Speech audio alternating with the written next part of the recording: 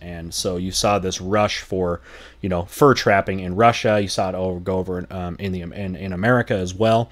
So some of these fur traders and some of these militias went and defeated a lot of the indigenous tribes over there, and spreading the Russian territories that way. You also saw an influx of Eastern Orthodox Christian missionaries that were also moving into the territory and converting locals. And by about 1639, Russian reach had reached all the way east into the Pacific Ocean. And then explorations continue that. A lot of it motivated by fur trapping expeditions. So you saw the Russians expeditions into Alaska in 1741 and along the western coast of North America all the way down to California by 1814. So you can see their exploration and spread is just exploding here in the 16, 17, and into the 1800s. Now let's go ahead and move on to East Asia, specifically with China. So last time we left China was with the Mongol invasion and occupation of China. Now, this is known as the Yuan dynasty, and it was founded by Kublai Khan, who was a grandson of Genghis Khan, who took over China after the Mongols had been fighting for many decades, and officially took over the Song dynasty and established the Yuan dynasty. So this happened in 1271, and then just under 100 years later, it was in turn overthrown by a Chinese group known as the Ming, or beginning the Ming Empire, which means the sort of bright or brilliant empire. Now, the Ming Empire will stabilize East Asia for Chinese control for the next about 300 years. It was also at this time that Europeans started showing up and seeking trade access with China as well. So they entered. Portuguese came in first, and then other Europeans arrived afterwards.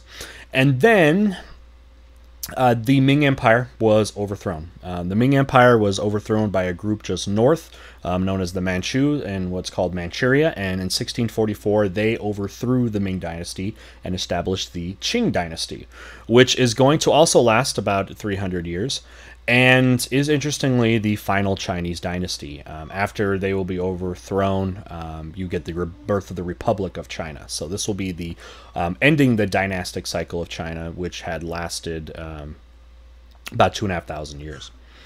Okay, and then also, I'm not going to spend as much time in this unit on Japan and Korea, but Japan and Korea will also see developments of their own and parallel the development of China at this time as well. With China in 1600, you get the sort of centralizing of Japanese power under the Tokugawa. But that'll be a story for another time. But that also brings a very powerful age for Japan as well. So the Ming Empire is generally controlling this area that you see here. This is the Ming Dynasty around 1580, so somewhere around their height. The Manchus came from up north, kind of up in this northern region here. So they came in, brought in their language, their writing characters. So the Ming Empire was all about, okay, so they took over or drove out the Mongols, and we're really trying to restore China back to being uniquely China. If you remember one of the previous lessons too, some of the things that the Ming did specifically was they rebuilt and expanded to its greatest lengths and fortifications the Great Wall. The Mongols had left such a bad taste in their mouth that they wanted to try to end these attacks from northern nomadic or northern peoples. So the Great Wall, by the way, that you see today is mostly a Ming creation. Although the Great Wall had existed for over 1,500 years before this, it did not really look in the form that it does now. It used to be more of like a wood and earthen kind of affair, but really the stone, thicker fortifications were really a Ming thing. But even with that, it still was they were still unable to keep out northern groups like the Manchus or others. So the Great Wall maybe deterred people at times, but it never fully protected China from the north ever. But anyway, so the Ming, drove out and tried to kind of return China back to China. Another interesting thing about the Ming is early on, they were into foreign exploration. That was with like the great explorer and navigator Zheng He, as you saw, who were completely dominating the seas of the world really at this time.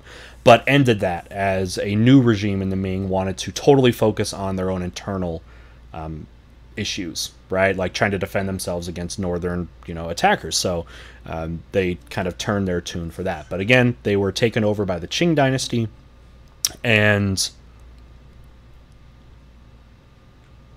they will continue on that way. So just going back to the Ming, so here was the map, but some of the ideas is the Ming Dynasty definitely expanded the size of China. They conquered Mongolia, kind of going back here, so kind of the Mongol region over here. They end up conquering into there. And however, Mongol armies did reconquer it, so they just going back had conquered some of this region.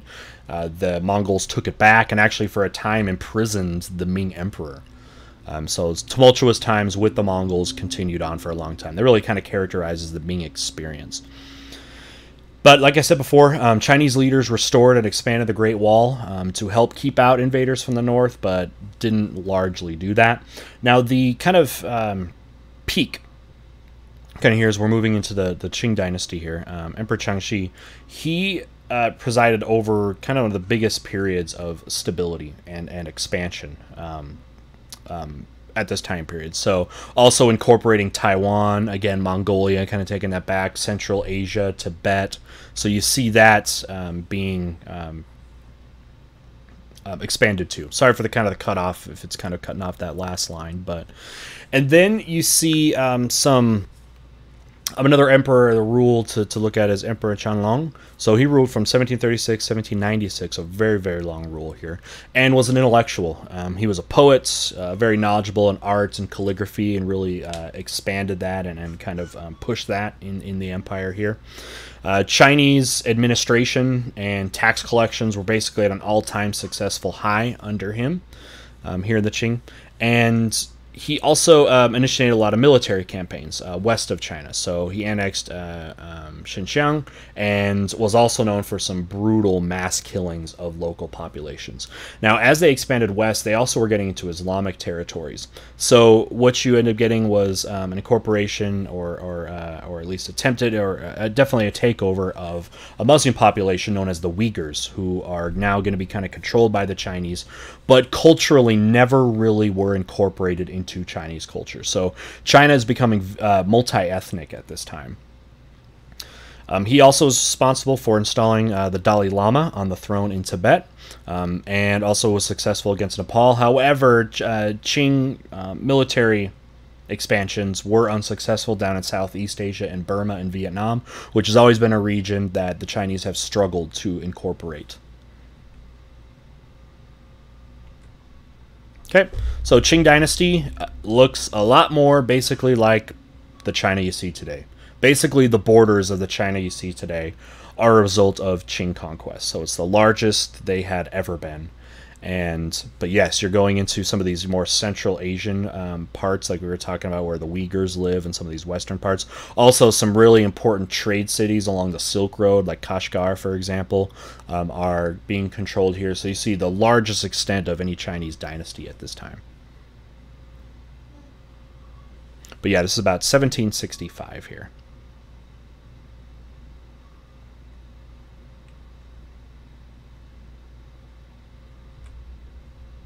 Okay. All right. So the Qing Dynasty at this time was, again, very militaristic, right? And this also influenced them loosening some policies a little bit to allow for European traders, because they needed funds for these conflicts military conflicts they were having in the West. So what they did is started to sell limited trading privileges to European powers, and were very, very limited. For example, they basically only opened up one trading port for the Europeans, and that's in what today is Canton. And there were a lot of restrictions. Basically, these Europeans were not allowed to stay full time in Canton here. There was a trading season. You could come in, but you had to leave. You were constantly being monitored by Chinese government officials, very restrictive about what could be traded and that sort of thing. So it was extremely strict that way. And the British and other nations were not very satisfied with this, and specifically the British were asking for more trade rights with the Emperor Qianlong. And basically, and this kind of sums up the Chinese relationship early on with traders, which was the emperor told, like King George back in Britain, that China had no need for British goods, which is totally true. China is the manufacturing power of the world and makes high quality goods, way higher than any quality of any goods probably coming out of Europe, and basically said, we have no need for your goods. right? They'll take their money, they'll take those things, but they're not really interested in that. Now, later on, of course, you'll find that the British tried to find other ways to trade, and that was especially with opium, where that will come in and they will kind of sneak that into China, and that becomes sort of a trade thing, but not something that the Chinese at least liked, but was heavily popular because a lot of people became addicts with that too. So that it gets more into the Opium Wars, which is a story for another time. All right, and then kind of lastly here, wrapping up with East Asia. Over time, later in the reign of Chonglong, you started to see the Chinese bureaucracy become a lot more corrupt. Mismanagement of money, misappropriation of things, levying high taxes that really start to become a point of contention amongst their people that wanted to basically overthrow that. And when you started to see this was some from formalized rebellions here. Okay, one of the most famous ones here was the White Lotus Rebellion, which you can see the dates here. So kind of the end of the 1700s, early 1800s, led by peasants. And what they actually wanted to do was drive out the Manchus, who again the Chinese view as a foreign people, kind of like how they viewed the Mongols, a foreign group, and wanted to restore who they thought were the legitimate rulers of China, which was the Ming Dynasty. Now, the Qing government and the Qing military brutally suppressed this uprising. It's estimated that probably 100,000 peasants were killed in this, so they were able to fend that off. But the devastation of these rebellions is also going to definitely weaken the Qing Empire. And what you will see also influence at this time is more and more European influence, kind of taking advantage of a lot of this instability right here. Okay, with that, you kind of get the context for this time period. And now we're going to put right on top of that the main focus of this lesson today, which is on the rise of the Islamic gunpowder empires. The Ottoman Empire, the Safavid Empire, and the Mughal Empire. So there are some shared traits. Now, one of the key features, of course, is that they are Islamic empires. But after that, there's a lot of difference. But here are some other things. They all have a common descension, which is they descended from Turkish nomads that came out of Central Asia. So they do have a common origin point. They spoke a sort of Turkic-style language, so there are some commonalities linguistically there.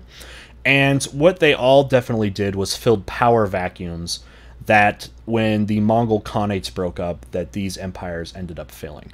And then the big, course, key feature that gave them so many successes is these are some of the earliest gunpowder militaries. They used gunpowder weapons such as artillery and cannons, which is what gave them their military success over other powers. So, rewinding these empires back, you come back to this origination. And we were talking about these Turkic this Turkic influence. They come right here from a conqueror ruler named Tamerlane, or Timur the Lame, as he was often called. So they invaded out of Central Asia, and he was of a Mongol Turkic ancestry, as many people were in Central Asia at this time. And the Turkic empires that are going to follow really come from this influence right here. So his army was partly composed of nomadic warriors, as well as sedentary ones, from all across kind of the Eurasia geography there. And established capital in Samarkand, as you know, was a powerful, powerful Silk Road city and location there, and was known for some ruthless conquests of Persia and for India.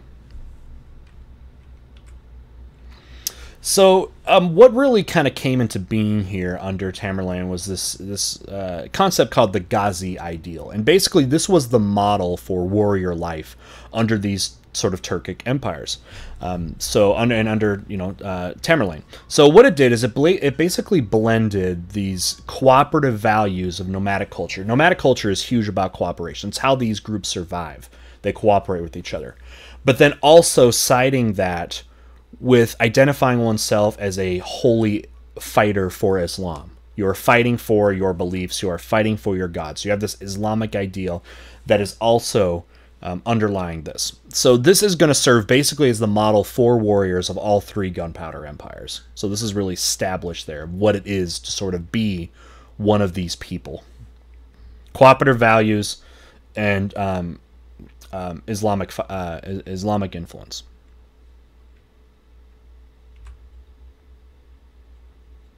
Okay, so to continue on with Tamerlane, so he had a violent takeover of Central Asia. For example, including the massacre of probably 100,000 Hindus, kind of before the gates of Delhi here in northern India.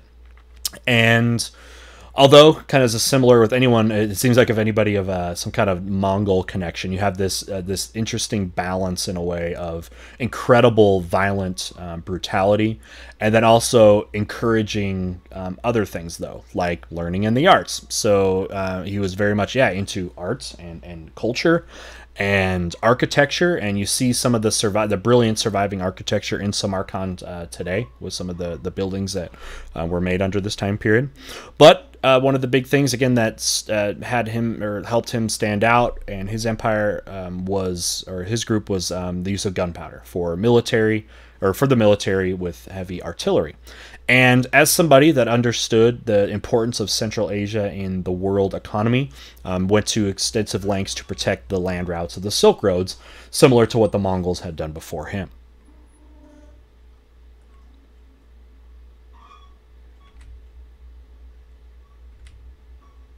So Tamerlane's empire didn't last very long, but nevertheless conquered quite a large region into the Middle East, Central Asia, and starting to creep in across the Indus River and into India here. So you can see, this won't be long lasted, and you can see where kind of they derive out of the kind of capital here in Samarkand with an empire. But again, what you're going to have break off here is three empires eventually. You're going to get the Ottomans. They're going to come out here in the west. In the central here, the Safavids, and then branching out from this kind of steps of what would be at modern-day Afghanistan into India will be the Mongol Empire. So you can see, the Mughal Empire. And you can see their origination here. This is about 1405, by the way.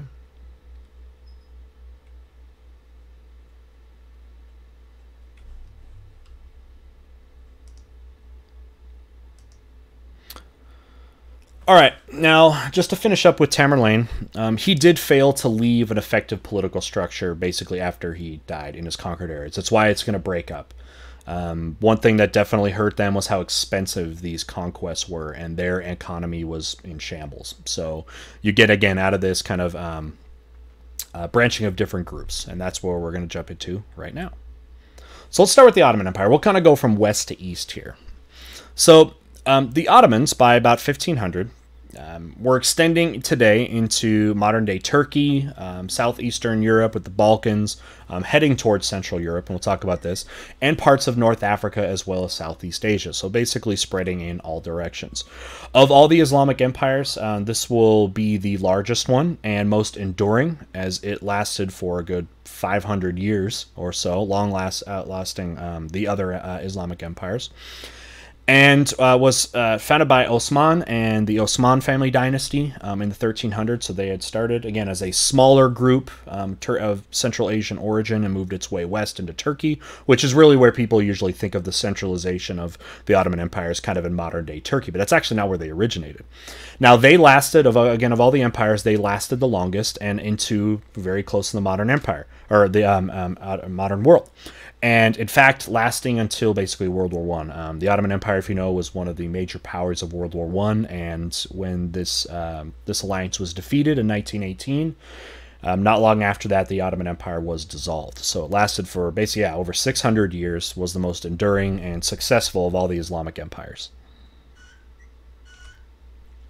So again, we're talking at their height. The Ottoman Empire had expanded starting again probably in more of this region over here in the east and moving into modern day Turkey, took over Mesopotamia, took over Egypt and the Nile River, basically the entire northern coast of Africa, and then moving northwest into all of Turkey and what would be Turkey today, and then the Balkan Peninsula as well. So getting into Greece and into some of these other southeastern Asian territories.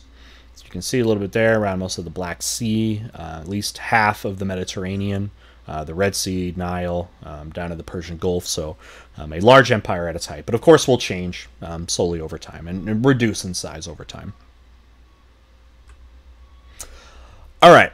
So a lot of times the Ottoman story, and really kind of the real big lasting kind of event that really shows the Ottomans into being a world power was under Mehmed II, or Mehmed the Conqueror, as he's often called here. And that was because he is the one, and is at the Ottoman Empire, that finished off the Roman Empire. So the Roman Empire, again, and under what's often called the Byzantine Empire, which is the eastern half of Rome that survived the fall of Western Rome, had been in control of Constantinople in this region for the last 1,000 years. And this is the official end, sort of the Romans here.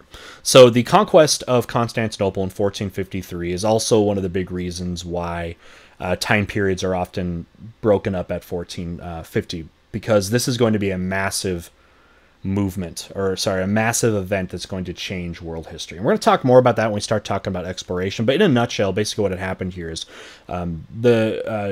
Europe as a whole had connected through the Eastern world through Byzantine control of Constantinople and the Middle East, and had direct access, of course, with that. Now, with the hostilities that came with the takeover of Constantinople by the Ottoman Empire, this influenced Europeans to seek their own direct access to Asia. So it's not really surprising that within a generation of the fall of Constantinople, you saw Europeans making their inaugural voyages to Asia. So you start to see the efforts of people like Vasco da Gama and Christopher Columbus to find direct access to Asia. And then, of course, you're going to see the domino effect that's going to be created by these European explorations leading to colonization. So that is a big moment that will be definitely talked about more. But a little bit about the fall of Constantinople. Constantinople was probably the most fortified city on the planet, and had been so for a long time. They had basically 3 tiers of walled fortifications that had withstood the attacks of people for a millennia. But again, the big difference is this is the Gunpowder Empire. So what they were able to do, the Ottoman Empire was able to do that others, was use of a cannon bombardment with giant cannons. They had, for example, some cannons that were 26 feet long, but many of them 15 to 22 foot cannons, and these would just bombard the stone walls, which again had held for 1,000 years. Now, over the siege of months of the city, eventually it will be taken over, and the Ottoman Empire will now control what might be the most important city, honestly, on the planet, because Constantinople is what connects all of the routes that connect Asia, Europe, and Africa. It truly is one of the most important cities that has ever existed. They will also change the name to Istanbul, so you will not find Constantinople on a map. What you will see is Istanbul, which it remains today. And again, the city will continue to be used as a nexus of all global trade, connecting the Black Sea with the Mediterranean, and then the land routes from west to east. Let me just look this up real quick. Okay. Actually, I want to show these pictures first. I had a slide out of order. But yeah, the Ottoman Empire showed up, to Constantinople with some of their large cannons and a very large, successful army.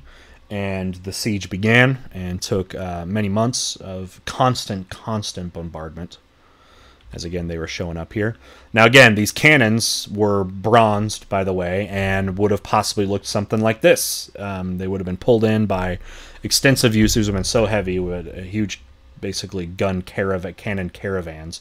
But again, imagine something like this being used, and months of constant bombardment that are just shredding apart the multiple walls, interior walls of Constantinople. So this is what led to the end of the Roman Empire. Right here, you're kind of looking at it right now. But the siege of Constantinople is one of the most famous battles in history, as it was done by land, and then also through the in the Strait here of water.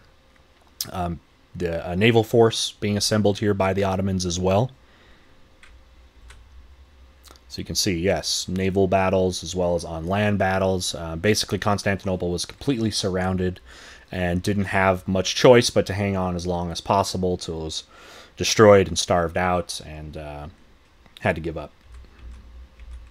Now, what will, of course, be replaced, too, is there's kind of a changing, of course, from this city being a Christian haven into an Islamic one. One of the features you saw, for example, with Mehmet was converting the most famous building in all of basically Christianity at this time, the Hagia Sophia, and converting it into a mosque. So it changed purposes. They built the large minarets around the Hagia Sophia. It's also one of the largest domed buildings, and this goes back nearly millennia as well. As Constantinople was expanded by Justinian and others.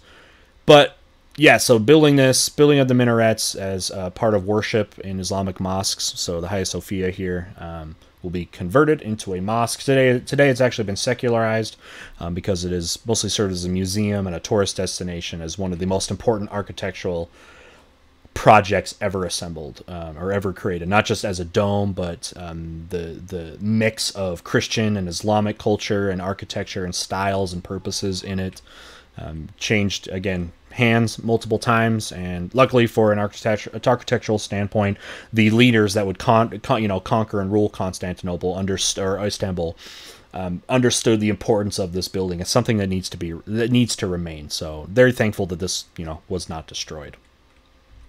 Let me go back to the slide I meant to do right after the pictures, and that was, sorry, this one. So, continuing on there, Mehmed the Conqueror took over lands around the western edge of Black Sea, wanted to basically control the Black Sea for its trade purposes, of course, and then move past Constantinople, going west northwest into the Balkans and to southeastern Europe, where they will start to try to rival the Mediterranean trade power of Venice, which was a large, most important and powerful of all the European trade kingdoms out there.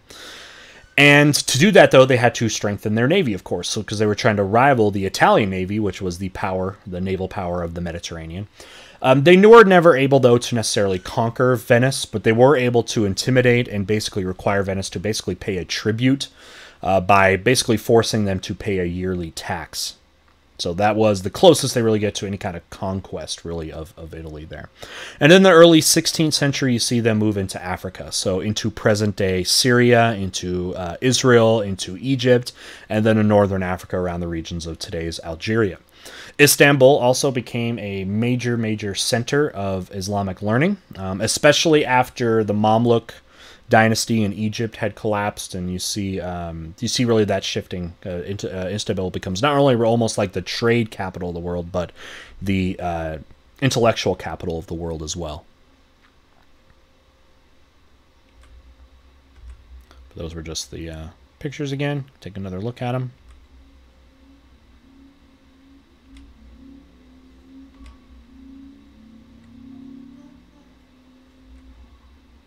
All right. So with Mehmed really conquering a large extent of what's going to be the Ottoman Empire, the peak of Ottoman influence really came under Suleiman, with his awesome giant mushroom hat right there, right? But yeah, the Ottoman Empire really reached their peak under him. For example, they overran Hungary in 1526 and got the closest they ever did to really getting to the heart of Europe. Reached the gates of Vienna, which was a major power center for for kind of centralized Europe. Did fail, though, to take it. They tried twice to take Vienna. Didn't work. Did have some other successes military, like their navy taking the island of Rhodes, which what's today present-day Greece, which had for a long time been basically a stronghold for Christian knights protecting the Mediterranean there. Also went west and all the way to Tripoli in North Africa in the 1550s. But like I was saying before, the Ottoman Empire will eventually decline, kind of slowly, but definitely saw its peak in the 1500s. That was really the best century for the Ottoman Empire, was the 1500s. They had a lot of internal and external conflicts. Like I said before, it was officially dissolved within a few years after World War I, but had foreign invasions. Also a lot of internal issues and reform movements that they kind of struggled to kind of keep up with, and tried to at sometimes, but would definitely weaken their power. But that'll be more of a story for the next unit, into more of their fall. All right, that's going to conclude our talk about the Ottoman Empire, and now we're going to move on to a little bit east into a group called the Safavids, or the Safavid Empire. So they are one of the unique groups. okay, that came from kind of a so I was reading a couple things. But yes, they came into conquering basically what would be Persia at this time. And their start came under a sort of military leader, a military hero, if you will, called Ishmael, who was really the founder of the Safavid Empire. And he came in, conquered from a little bit north into Persia, and pulled into Iraq. When he took the city of Tabriz, he was proclaimed Shah. One of the unique features of the Safavids is they are a Shia empire. And Shia ruled, as the Ottoman Empire was largely Sunni. So you do see a difference there that will actually bring those two empires, as though Islamic, will be great enemies for a long time. So he proclaims himself Shah, or kind of, Shah, which is the equivalent of a king or an emperor, sort of, as in kind of these Persian terms, in 1501. Safavid Empire, though, did have a couple issues early on, though. One, they basically were a non-existent naval power, and as a centrally located group, had no natural defenses on all sides, which is going to be very difficult that way. So this is what we're talking about. So they came in from kind of more this northern part of what would be kind of Persia or Iran today, and then took over these areas with their kind of capital, their operating center out of Isfahan, which is where they will kind of conquer, and then we'll go down to the Strait of Hormuz and conquer this region, which connects the Persian Gulf with the Arabian Sea and the Indian Ocean. But that's what we're talking about right here in Central Asia. But yeah, big moment, goes in, captures the city of Tabriz, proclaims Shah after this time, and will start a Shia empire.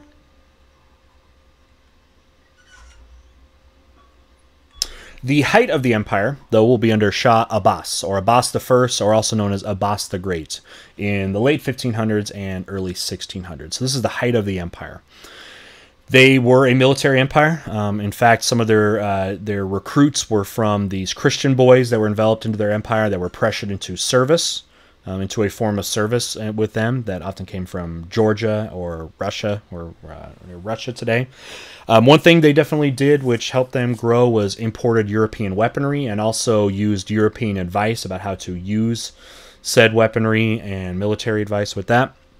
One thing you saw here was definitely a control over religion and politics. It became very much a almost like a theocracy in a way, and used Shia Islam. Right, Shia Islam is a smaller group. If you know, going back to Islam, most Muslims are Sunni Muslims. Probably around, I believe, around 85%. I think could be off by a little bit on that. With Shia Islam serving as the other about 15 or so percent.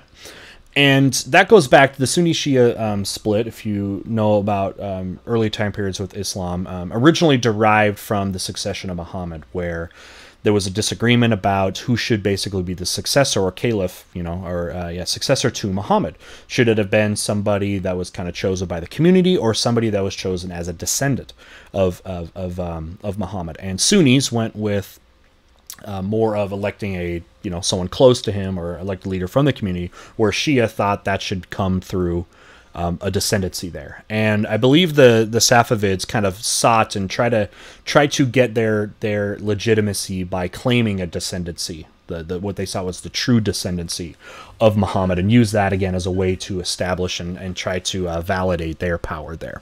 But because they basically were a Shia theocracy and denied any kind of place of legitimacy for Sunnis, this brought them into direct conflict with the Ottoman Empire. So you have two Islamic empires that were notorious for fighting each other, and the borders between the two empires, which they shared, basically depended on conquests of certain cities and places like that. In this region, too, in kind of where it's going to be Iraq and Iran, the Sunni-Shia hostility continues today, and you can see a lot of its origins going back this far.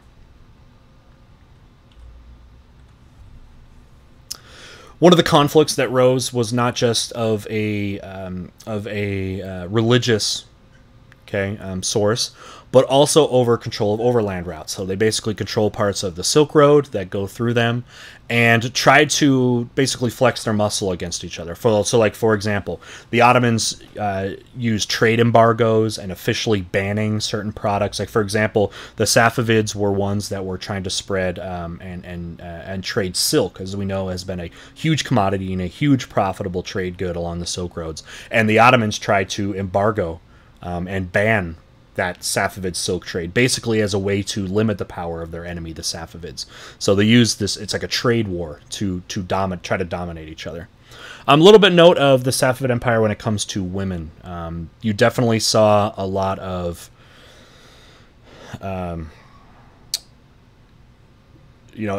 maybe compared to a lot of others, a lot more submission of women. They are very rarely mentioned in any Safavid histories. However, we do know they did have some kind of role in participation of society. You saw in this time also the veiling of women, which has become a standard practice in this region ever since, and the freedom of movement being very restricted, as women in public were veiled when they were allowed to travel at all, when unaccompanied, but did have access to some rights by Islamic law, some kind of property inheritance, and also divorce if an extreme case can be brought forth.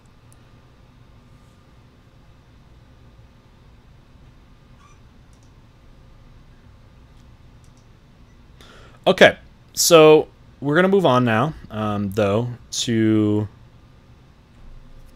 our final of the Islamic empires. And by the way, we're going to talk more about the decline of these empires a little bit later. We're just kind of introducing them. The very last thing we'll do is look at the decline of each of them and kind of contrast those. All right, now we're going to move into the Mughal India. So they had come out of what today would be Afghanistan. They were a descendant of Tamerlane, so they're a descendant of Mongols and these Turkic groups in 1520. So this dynasty was founded by the first Mughal emperor known as Babur, and is going to, again, establish a dynasty that will reign in India for 300 years. It is basically the longest-lasting, most successful foreign group that has been in India. Okay, the only thing to rival that of a foreign group that had any success in India would be the British, later on. So they had a centralized government that was similar to Suleiman over in Turkey, so a little bit more similar to maybe what was going on with the Ottoman Empire than anything. And then what we saw was the real sort of golden age, or so, if you will, of the Mughal rule, and really the standards being set by his grandson, Akbar. So Akbar is the one that moved out of the Hindu Kush into the northern Indus River and Ganges River plains with an army, again, that was combined a couple frightening things, actually. One was cannons and cannon bombardment, but also war elephants. War elephants were really useful because those things could pull big giant cannons, but they used, a war elephant kind of regiment in their army too. So they came in and conquered the Indo-Gangetic plain up in the north, and becomes probably at their time in the Mughal Empire at their height was probably the richest empire in the entire world. Probably the richest empire in the entire world, and you'll see why here in a little bit. But again, this is established in what's known as the Mughal Empire. And they are going to be over here. So they crossed the Hindu Kush Mountains, took over the Indus River Valley, as well as the Ganges River Plain, and then not all of India, but kind of most of it up here.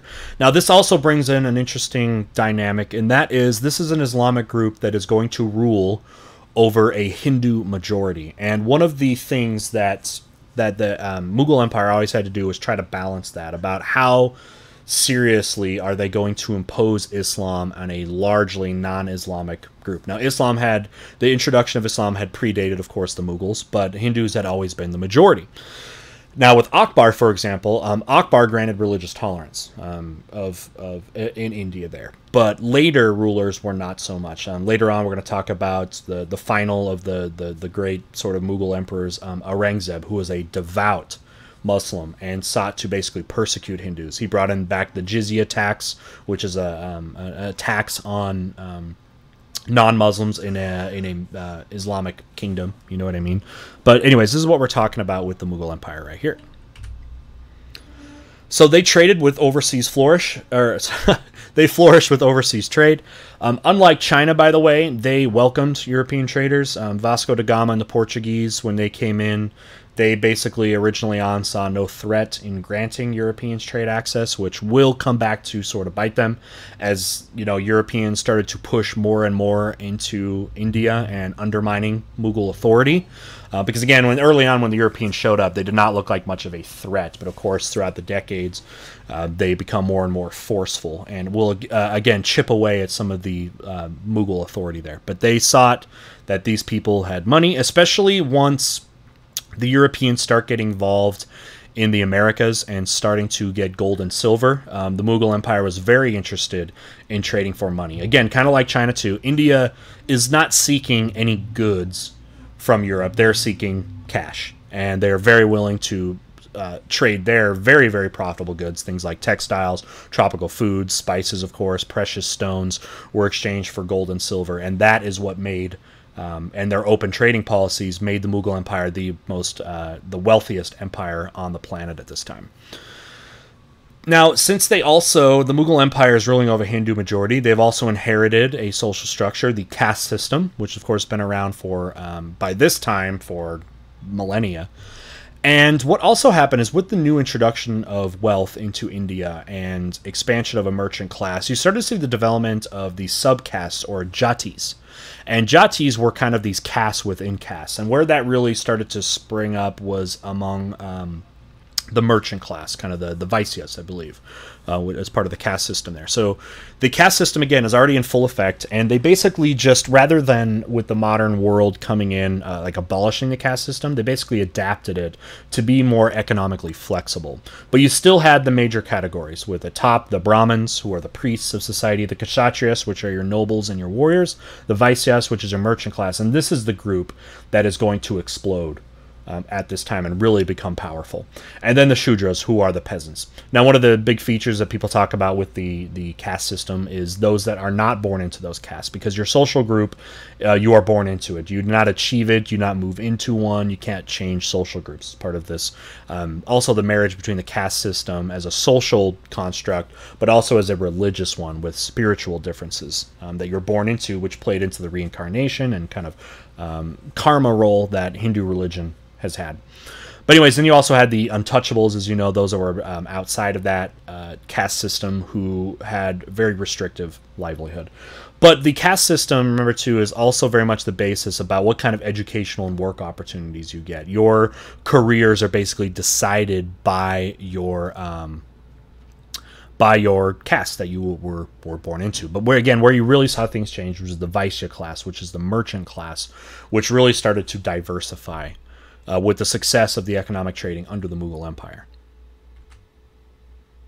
One of the things that you found with architectural and artistic achievements that came from basically all the silver that was just filling up the vaults of the Mughal Empire, again making them the wealthiest empire in the world. And you saw that with projects like the Taj Mahal. So Taj Mahal was built by the Emperor Shah Jahan, who built it for his favorite wife. I think he had, I forget how many wives, a lot. This was common amongst these Islamic rulers. But his favorite wife, Mumtaz, I think that was her name, she died giving birth to, I honestly want to say, I think it was like her 13th child or something. She had died into childbirth, and it completely ruined him. And where he found solace was building the Taj Mahal, which is a tomb for her. It is often considered one of the most beautiful buildings ever made. And as a historical perspective, what people like to appreciate with this is its blending of the of Hindu and local Indian art styles with the Islamic art styles that you'll see with like the minarets or something like that. So this was a project that he tried to find solace in the rest of his life. Now, interestingly, I don't believe he's actually was able to firsthand get to see the completion of it. His son Aurangzeb, who I brought up before, actually imprisoned him. And basically imprisoned him a ways, and I think maybe gave him like a window out of his prison cell that he could see it, but never actually get to it, which has been seen as one of the tragic stories. Now, Aurangzeb is also one of the people largely responsible for the fall of the Mughal Empire, because when he comes in, like I said before, he was a devout Muslim that wanted to impose Islam and ends up being very much persecuting of local Hindus again. So this led to a lot of uprisings and rebellions that weakened the Mughal Empire, which I will show you again a little bit later. Let's go ahead and now get to the decline. What caused the decline of these empires? So we're going to break them down again. The Ottoman, Safavid, and Mughal empires. One thing that coincides with the decline of these empires was the growth of European states. European states, as they became wealthy from trade and also their colonization efforts across Africa and the Americas, you saw them on an incline, while these Islamic empires are going to be on a decline. You also saw some of the other neighbors like Russia, modernizing and reorganizing their army, really modeling after the English, the French, and the Netherlands.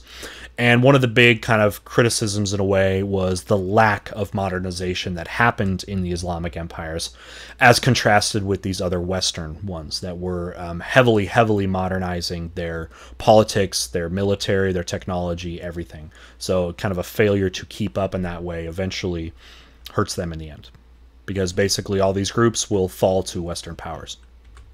All right, let's break it down, though. Like we said earlier, Suleiman really represented the height of the Ottoman Empire. The 1500s were the height of this empire for sure. And starting in 1571, after Suleiman died, you started to see forces defeat the Ottoman Empire. You saw the Spanish as well as the Venetians out of Italy were defeating them and defeating their navy, which basically ended them as a naval power. Not that they had a long-lasting naval power, but definitely had one for a while that, again, rivaled the Venetians. And the Ottoman navy was defeated at the Battle of Lepanto, which really hurt their efforts to control the Mediterranean and some of their sea connections that way. Also, after Suleiman, the empire fell to a bunch of weaker sultans. A sultan is an Islamic king, was the king of or emperor, sort of the Ottoman Empire, is known as a sultan. And none of them were nearly as efficient and successful rulers as Suleiman was. So they saw losses again to their increasingly strengthening European neighbors around them. This empire was known in Europe as now a sick man, the sick man of Europe. As you will see with the decline, which again kind of shows what's happening to them. Europe's growing, but Ottoman Empire in Europe is sinking and is sick. But yeah, sick man of Europe. Their successors, to Suleiman, often too were prone to internal conflicts. The power of the Sultan, of course, was an incredibly powerful position. And with a lot of these sultans having many wives and concubines, what you saw was, they call these harem politics. The harem is kind of the social background to the palace lifestyle of the sultans. And what you started to see was these efforts of these wives and concubines were basically trying to topple over each other to put their own children into a position that they could assume the throne of the Ottoman Empire. So you have these internal struggles. Interestingly, though, that those harem politics between these wives and concubines also resulted in women becoming very powerful behind the scenes of the Ottoman Empire. There's a lot of women that ended up kind of pulling the strings before this. Again, usually with the origination of trying to get one of their children onto the throne, into the seat of the Ottoman Empire. But you do see this internal problems happening here. And then kind of just lastly here, a couple failed sieges marked a turning point. Their failed siege of Vienna up in moving towards Central Europe in 1683 marked really a turning point. A lot of people consider this is the beginning of the end of the Ottoman domination of Eastern Europe. So again, by the late 1600s, they are starting to exit out of European presence there. And then moving into the 18th century, into the 17th century as well, and into the 18th and 19th, the 18th and 19th centuries, and into the 20th centuries, you see more involvement from these other powers. So you see the French and the British get a lot more involved, definitely interested in trying to create more of a balance of power in Europe. Greek independence in 1821 was a huge blow to, and kind of one of the final straws of of the Ottomans in Europe, and then the Russian expansion. Okay, in the 19th century is going to further weaken them as they were trying to push themselves more into the Black Sea, which they wanted to do. You saw the expansion here of Russia under some couple rulers, Peter the Great and Catherine the Great, which really sought to westernize and get westernize Russia, which included trying to create direct warm water trading ports, which Russia did not have until the 1700s and into the 1800s, into the 1700s there, when trying to control the Black Sea, which of course has direct access to Mediterranean and also has year-long warm water ports. So they had chipped away at the Ottoman Empire for that kind of control.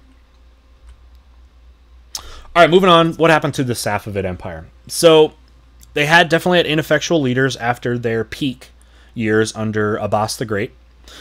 You saw with the Safavid shahs and leaders lavish lifestyles and frivolous spending, both in their lifestyles as well as military spending, which totally bankrupted their economy that way. I mean, not totally bankrupt, but weakened their economy.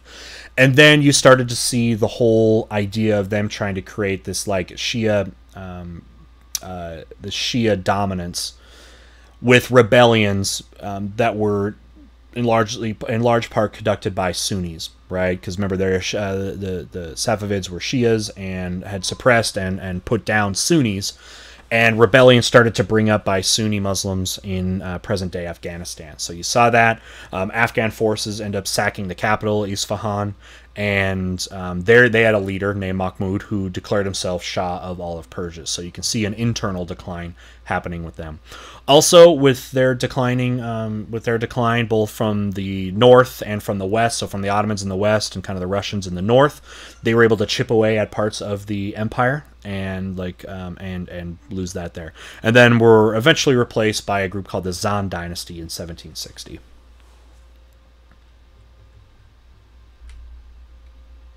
All right, and then let's wrap up with the Mughal Empire decline. So I've brought up Aurangzeb. He's seen as the final major ruler of the Mughal Empire, who inherited definitely a weaker empire. There was a lot of corruption, failure to keep. Again, one of the big things was failure to keep up with military innovations of their enemies. Europeans are all over Europe now and are militarily defending themselves and trying to entrench themselves with taking over port cities and that sort of thing. And their lack of military innovation is slowly hurting the Mughal Empire as well. He also hoped to increase the size of the empire, which did not work very well. They wanted, and specifically the idea of trying to bring basically all of India under Islamic rule, which again is something that has been impossible for them because they are a Muslim minority in a Hindu majority, and that had always been very hard. So completely drained the empire's treasury, which is saying a lot for what was the most wealthy empire on the planet, but drained a lot of the empire's treasury while trying to expand in the south. And then the uprisings.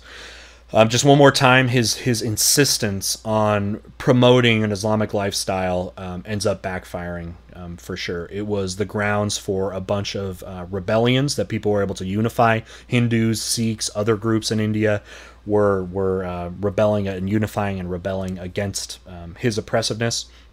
Again, one of the things he tried to impose to try to convert people to Islam was the jizya, which is a tax that multiple Islamic empires have used. And that's basically when, and this happened in Africa, it happened in like Spain and in the Middle East, all over the place, which was imposing a tax on non-Muslims, which again, although was successful in converting people, was something obviously that non-Muslims were not very happy about no matter where you lived. And the instability that resulted from Aurangzeb and the loss of control by the Mughals was taken advantage of by the British and the French in the 1700s as they were able to undermine Mughal authority and insert themselves more into more until eventually India basically came down to the rule between the British and the French. And then what finally finished that off, though, of course, was the 7 Years' War, which the British were able to defeat the French and establish their dominance over India. So that'll be the further part of the decline here that happens after this time period, or marking kind of the end of it. 1750 kind of marks the end of this unit, which also coincides with the 7 Years' War. So another reason why 1750 is a somewhat more natural break for a time period that you can bring in with the 7 Years' War. Okay. And that's going to wrap it up here today. Let's just revisit our essential question. Our essential question was, how did certain land-based empires develop and expand in the period from 1450 to 1750? So now, hopefully, you're able to provide evidence that this was to become an essay question. And so you can now talk about, specifically, you can bring up some of the land-based empires, again, that we have talked about. Specifically, you can definitely bring up the Turkic Islamic empires. You can now bring up the Ottoman Empire. You can bring up the Safavid Empire. You can bring up the Mughal Empire. And one of the things you're absolutely going to want to use as evidence of this was the development of gunpowder technology, as all of them use that to their advantage. Okay, but you also see the role of Islam in the rule of these different groups too. But anyways, you're definitely going to go through as you study and try to find evidence of how these empires developed and expanded. And of course, gunpowder was one of, not only, but one of the large things that helped these empires expand.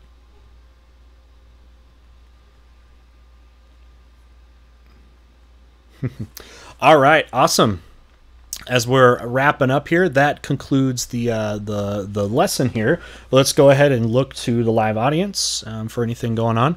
We got a $5 donation from Holy Omnissiah, who says, "Then the winged hussars arrived." Right? People love talking about the winged hussars from Hungary over there because they're going to insert themselves afterwards. So if you are fans of them, their time is slowly coming. So thank you for the donation to the channel right there, Holy Omnissiah, from the live audience.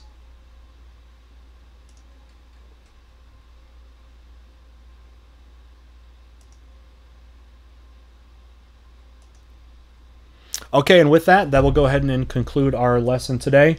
Keep up doing your studies. If you're now just reaching Unit 3, you're now finishing up about the first third of the content there, so keep on keeping on. You're doing a great job. Always ask for help. Ask your teachers, ask other people. Take control of your education. Whether you're a high school student, you're a college student, take control of your education. Okay, there's help out there. There's influence. There's a lot of things to help you out there. So keep studying, establish good routines, ask lots of questions.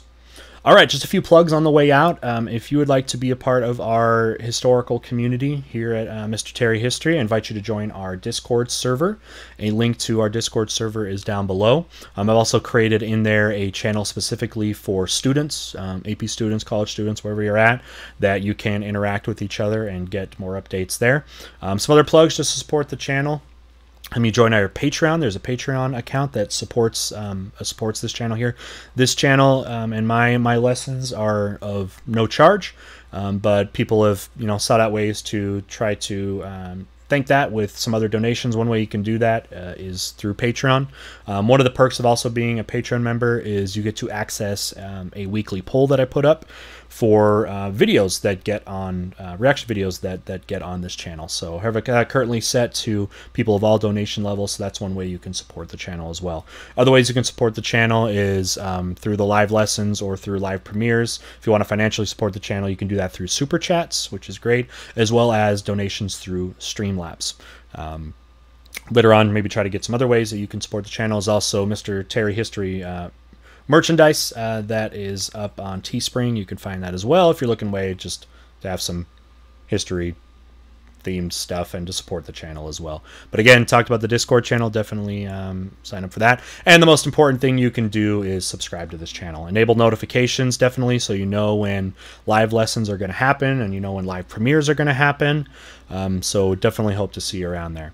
Thank you again for joining us here today, and I hope you learned a lot. And keep on working hard with your history. There's definitely help out there. You can do it. History is important, probably more important than you realize. All right, thank you. Have a good night. Have a good day wherever you're at. We'll see you soon. Bye.